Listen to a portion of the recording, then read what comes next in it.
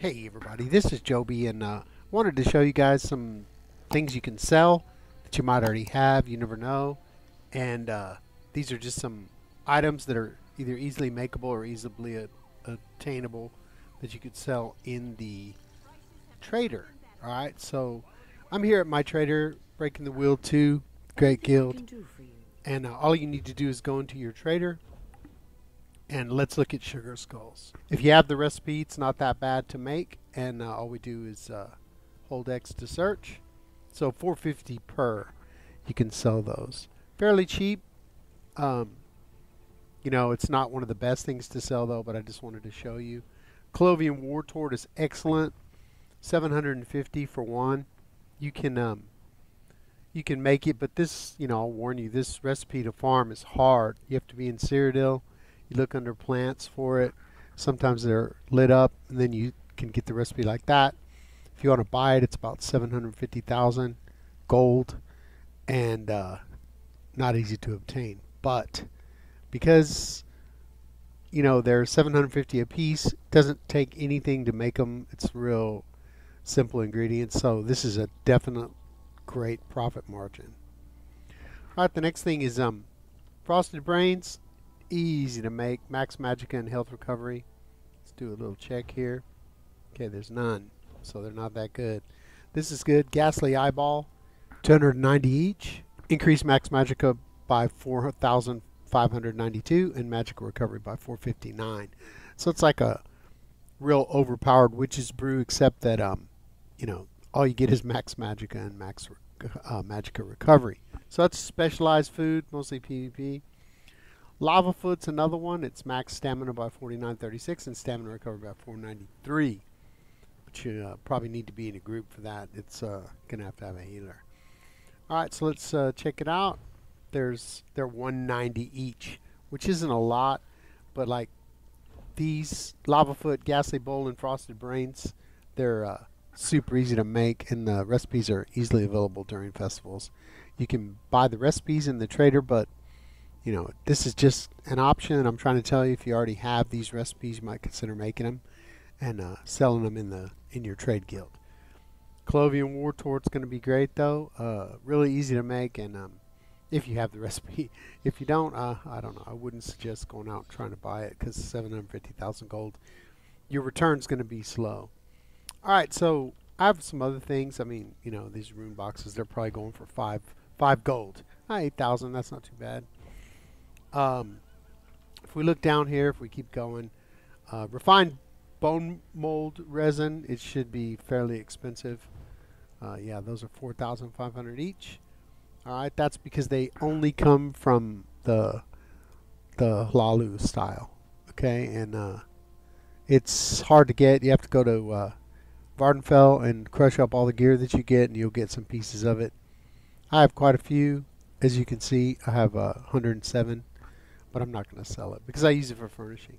Shimmering Sand, have 200 of those, and they sell for, oh, that's cheap, 1,670. Normally they sell for like 3,000, and this guy's selling it for 1,650. I'm going to buy it. Just cut the market out. So Shimmering Sand for 3,000. Made a lot of money with those. I was doing dragons in Northern Elsewhere on 6 characters a day, and so I just built it up, and then I realized, wow, you can sell those.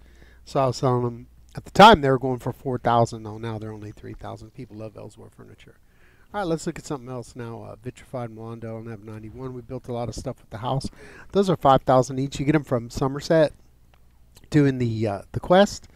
So 5,000 each. You could just drop it down to 4 and make some quick cash, but that's up to you. Now there's some other things. Let me see what we got. It's not worth it to sell soul gems. That's it for what's in my inventory for right now. I mean, if I go out and show you stuff in my craft bag, it's a little bit packed. I have like a lot of stuff, but I would never sell any of this stuff because I use it to make potions.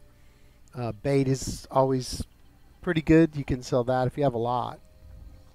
With blacksmithing, tempers sell really well, but You know, you have to farm that. Some more work. And I would never sell any of my gold mats. Drew wax, Drog wax, Dre wax, Dro wax. I don't know, and I don't care. But it does sell very well. Elegant Lining's another one, but I keep all that because I'm a crafter. Kudas always sell. Haji Eikos sell too. Kudas are a great seller, but the price fluctuates quite a bit, anywhere from 3.5 to like 6,000. Just depends. I don't know really what controls the market. There's a couple other ones. There's also that Indeco. I have a lot of Indecos. Well, not a lot. I have like 35, I think. Well, it's not there. Wait a minute. Indeco. This is only for jewelry recovery, and it's 36 of them. I don't know how much they sell for. I wouldn't sell them though, so I'm not even going to talk about it. Alchemical resin, Bast. Those dwarven construct repair parts sell for probably, I don't know, 10,000 each. They're real expensive. Mundane runes, they're great. Chromium grains are always going to be a big seller. Another one is plating. Zircon plating, about 30,000 each. But I need all that stuff, so I never sell it. I'm not even going to talk about it. Arcsand sprockets are good. You get those from the Reach, from killing ads. There's some other things I used to make a bunch of money off of, but these days maybe not so much. Dragon Bone, those probably go for 10,000 each. You can only get those in Scale Caller Peak, I believe, and you have to kill the dragon and then you get that. Dwemer frames sell for a lot.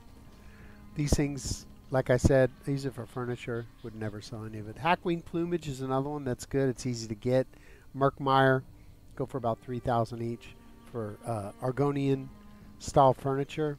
Just mentioning, you can try anything. If you're in a guild, take it out, search, run around, look at all the other people. Cyrodiil citrus, doesn't sell for anything, but this is what you need to make the Colovium war tarts. The reason that people want the torts or torty or whatever it's called, don't care. It just comes from doing the quests in Cyrodiil. Perfect Row is always a big seller. I only have one. Get it from fishing. About 14,000, real expensive now. Perfect Rose for things like the citrus fillet and those real expensive foods that I don't think are worth it to use it. But if you're a min-maxer, you might want it. Rosin is another one that sells a lot. All the normal materials like rough ruby ash, rubidite ore, platinum. That's how you can make a lot of gold in a trader. But it's a lot more work. Probably the best way to get those, get rosin and tempers and just the raw materials is to do surveys. Now if we go over here to my inventory and we look at slottables, I have tons of surveys. These alchemy surveys, I have blacksmithing surveys, I have clothing surveys. You can see I'm real lazy. I don't do them. I do them sometimes, but I have a lot of jewelry surveys. I have them in my bank. I have them in my boxes in my house. I bring them out and do them when I either want to sell something or when I want to, get some materials and stuff like that. And then you just refine them. If you're a crafter, you can make lots and lots and lots of gold if you're willing to work. But if you just want to do dungeons and trials and run around and stuff, that's not going to be the way to make the money. Well, that's it, really. I just wanted to mention a couple of other ways. Everybody comes on the comment section whenever I do anything about selling. And they're like, oh, bro, you don't know what you're talking about. Just sell rubidite. Okay, yeah, we know that. Everybody knows that. All right? Run around in a circle, pick up materials, and bring it to your trade guild and sell it. Okay? We know that. Thank you. But I'm trying to give alternatives that, can make you a little bit of gold, and they're less work. Because farming stuff, just going out and running around, it is brutal. At least to me. I know there's some people in these trade guilds, and that's all they do. They don't do dungeons or trials. If they want skins, they just get carried because they're rich. People with, billion gold. No, you don't believe me, I know. I don't care. But there are those people. Trust me. In a trade guild, if you look at the biggies that have been in there for quite some time, those people are multi-millionaire and a couple of billionaire because they've been playing the game for years, and that's all they do. They farm stuff and sell it. So they buy whatever they want, and that's their enjoyment, and that's a beautiful thing. You know what I'm saying? Well, all right. So please give me a like and a subscribe if you enjoyed the content. Leave a comment in the comment section if there's anything that you'd like to see, or if you have any ideas about a video. If I haven't already done a video about it and I like your idea, just might do it. Join me on Discord, the most chill Discord server on the planet. There's a link in the description. If you're not doing anything, 7:15 p.m. Eastern Standard Time, follow me on Twitch. Upper Echelon Mediocrity is the name of the channel. Just one word, and we have a great time. Come in there, talk in the chat, ask me a question if you have any problems. If I know the answer to your question, I'll be more than happy to help you. If you're on Xbox One, North American server, you can join my guild. My guild's name is Upper Echelon Mediocrity. Right now we have 480 total members. No members pending, 55 people online. Lots of helpful, friendly people. And you can just insert yourself, say hi in chat, and ask for crafting or research or anything, and somebody will get with you. I'm not in the guild finder, so you have to send me a message on Xbox. My name is Chaoty, Chaoty, and I'll get you in as soon as time permits. All right. So until that time, let's get paid.